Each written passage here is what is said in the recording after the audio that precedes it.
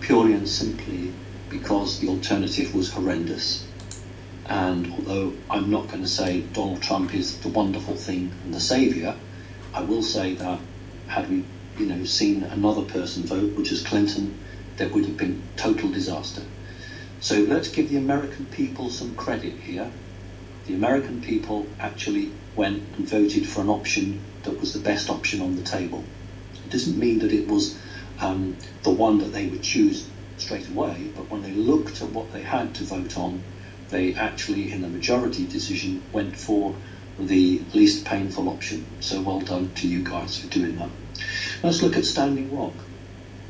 We shouldn't forget that Donald Trump has an important say in the companies that are on that, and I can say that he did have a big part to play in pulling out some of the drive to make that happen. No doubt the people who were very brave and went and joined the indigenous populations, and those indigenous people and those Westerners or other Asian people that came in and stood shoulder to shoulder with them, brought in the media. That created something that these very greedy corporates couldn't deal with. So, God bless them, well done. And when all the bison came and buffalo came to join the people, then that's the planet acting. So that was great that the black snake has been stopped. Now, if it's been stopped permanently, I'm not sure, but the fact that that's occurred now is a very positive ending. We've got a time now between now and what we call the holiday period, Christmas, where I do not expect any sudden disasters. The big corporates in the Western world make all their money now, and nobody in the elite is going to rock the boat.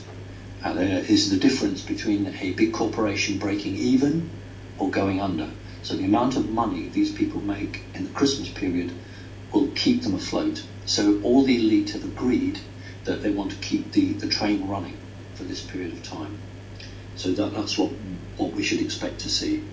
Come the new year, January 2017, they no longer have that focus.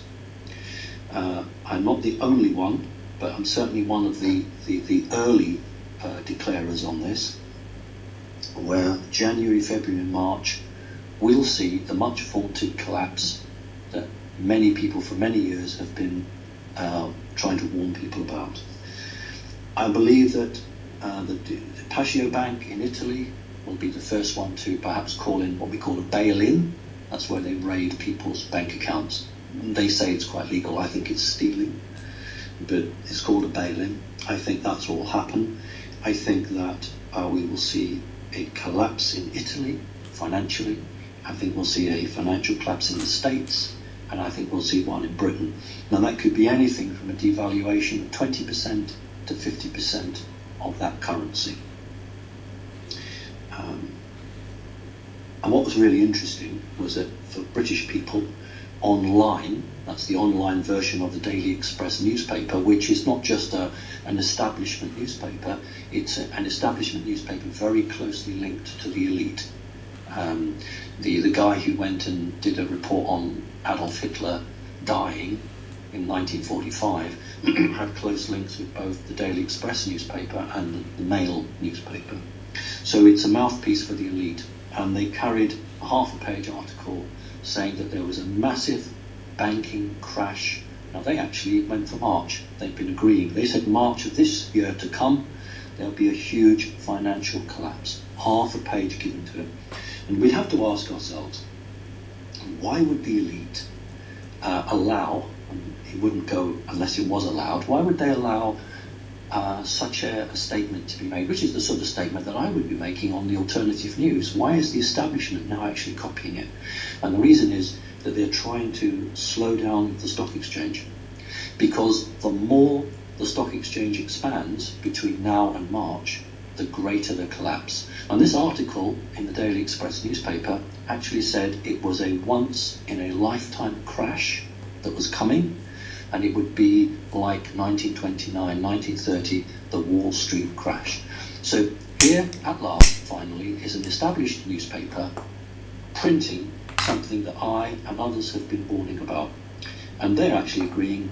I've said always February to March, but they're actually coming out in March. So we have a situation where everyone's agreed now that there's a collapse coming. So that's for January, February, March. Please keep your eye on that. In terms of what's going on in Antarctica, we know that Buzz Aldrin, a very celebrated astronaut, went there, and there was a tweet from him, whether that was him or someone else on his behalf. Basically, the tweet said something along the lines that he'd been to Hollow Earth or Inner Earth for a meeting, and it's all evil down there, something along those lines. We know that the vice president was actually dispatched to Iceland, and then from Iceland through to Antarctica, and also understand that he'd been part of a meeting as well.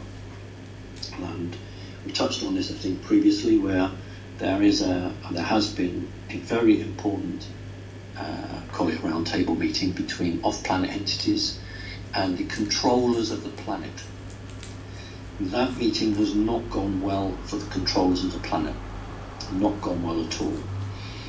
On the 19th of this month, I think that's tomorrow, I might be right in saying that there's a very important date for the Americans. I think that, I don't know the terminology, but where all the representatives from the different states come and then they vote in accordance to the way that the public voted, so that, for instance, a particular American state might have 4 votes for Clinton and 6 votes for Trump. And so that's the official way that it's done, and I don't know the terminology for that. But I understand that there's going to be some form of, again, an English word, skullduggery. The Clintons might attempt to try something.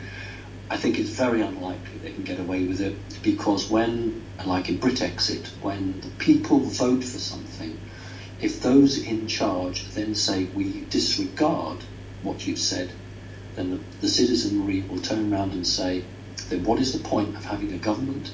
What is the point of having a vote? If you're not going to listen to what we say or want, then we might as well reject all forms of authority. And it's for that reason that the British government have to honour Brexit, and that's why they have to honour the election of Donald Trump. No matter how much the elite dislike him or hate him, it has to go ahead. So I think we're going to go into 2017 stronger than when we came into 2016. I think what we've seen is the human race saying we've had enough, and we're beginning to show our, not displeasure, but the way we wish to see things going. We wish to see development. So looking back on the year, JP is correct, it's been quite rough. We've been saved from the brink several times, but each time we've seen advances. And, you know, if the elite weren't in a real pickle, they wouldn't be fighting in the way they are. And the reason they're fighting the way they are is because slowly but surely their fingernails are being clawed off, holding on to the ship. So I'm positive. I don't think it's negative. I think it's incredibly positive. And we're going into the new year with a lot of hope and a lot of love. All right, before we start with the questions, JP did pose me a question. It was very long, and it's from Rose. I'm going to just deal with that question now because it's really important. Rose was saying that she had an idea for helping poverty, for breaking people away from the trap of money. And what she was saying in her question, it was more of a statement, although there was a question at the end of it, was maybe if you arrested all the bad people in the Vatican, you know, she mentioned the Bilderbergers, and you took all the money off them, and then you had like a sort of a, not a credit card, but a debit card, and then you could give money to the people who needed it, the ordinary people. In other words, use all this evil money to support society. And she was sort of asking and posing the question, well, would this work? Am I just dreaming this, you know, or could it have a basis in reality? And I wanted to make that public, what she'd said, because I think it's a wonderful statement, and I just want to give my view on that. When money was created, a spell was put on it so that it didn't just act as a form of exchange. It was like a drug, and it got into the system, it got into people's lives, and it got into the psyche, and it really infected people like a virus. There will come a time when people who have done evil deeds will have to decide to apologize for that or go down fighting, one of the two, and the assets that they have should be distributed amongst those that most need it. But there's a bigger thing than that, which is at the moment, under the present system, huge amounts, untold amounts of money taken legitimately or illegitimately as taxes from the people are being used to maintain organizations and projects which the public, A, have no knowledge of generally, and B, would be disgusted if they did know. And when that stops, there will be a massive amount of money suddenly that is left at the end of the year which can be used. Why is it that so much of American infrastructure is crumbling, bridges falling, municipal buildings in terrible state, the sidewalks with holes in, the roads with holes in, the streetlights not working, and yet money is going to secret space programs, money is going to gang stalking of individuals, surveillance technology, the most incredible amounts of money being taken away from taxpayers without their agreement, without their knowledge, and used for no other aspect than to control the citizens of those respective countries. And that has got to stop. So if we can stop that, and we can then get this money that's been brought in or gained by very evil means, if that can then be purified, then that becomes good money, if you like, and can be used for good. But that's only part of the problem. Money is the problem. And this, as far as I know, and as far as I'm concerned, from my own personal experience, this is the only planet in the multiverse that I am aware of that actually uses money. Every other civilization that I have had experience of uses barter and trade. They do not use money. And give an example here. Let's say, for instance, I have a statue, and I've got two of these statues, and I don't want it. So I say, oh, I'll exchange this statue, and you've got something that I want. But maybe what you want and what I want doesn't equally balance in terms of energy. So maybe you'd want two statues, but I've only got the one that I'm prepared to trade. So I would be required to give you something extra on top of that statue. So what I might do is say, under the present system is, okay, well, I've got pounds or dollars, and I'll make the extra up like that. But we need to get away from that. So what we need to be able to do is to say, well, I've got this that I can do for you, or I can bring this about for you. Now, it could be quite simple, like I'm a doctor dentist, and I'll do some dental treatment. But we're not all doctors and dentists. So there may be other things in terms of energy that we can bring. And so this is the exchange system which we had on this planet. That's how it was all done until the Anunnaki and those prior to them came here and started to control the population by introducing a monetarized exchange system. And we need, as a planet, urgently to get away from the money system and move to a barter and trade system like every other planet. So that's really what I wanted to say. And just to say to everyone, because I know at the end we always run out of time, that it's been an absolute privilege to have the opportunity through JP's really wonderful radio station to have spent this year speaking to people, talking to people, and we are so lucky that the elite haven't pulled the plug on this. I know for a fact that in America at the moment they're seriously looking at curtailing anything that is an alternative view to the official. They've always talked about it, but I know it's really on the table now. Hillary Clinton has been saying that it lost her the election. well, that's nonsense. But nevertheless, that's what she's saying.